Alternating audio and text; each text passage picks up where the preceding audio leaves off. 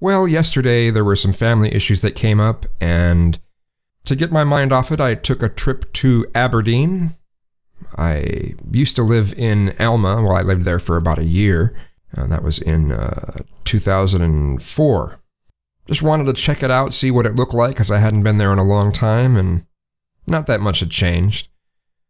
And I was hoping to find some karaoke places, but the bars that used to do karaoke didn't have it anymore, and there was only one bar that does karaoke there, and they didn't have it on Thursday nights.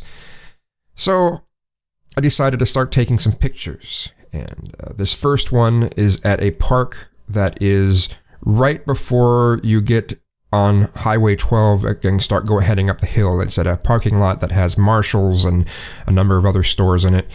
It's this little park there. Technically it was closed, so I just stood on the edge of the park and took some photos.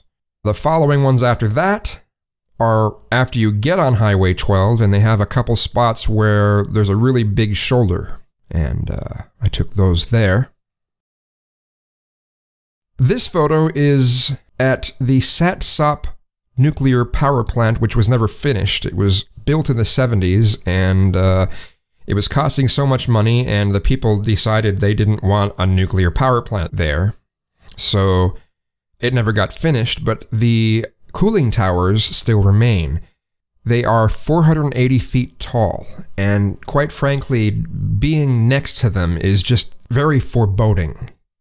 And these next photos are taken in Olympia, at the park that's right near the Capitol building.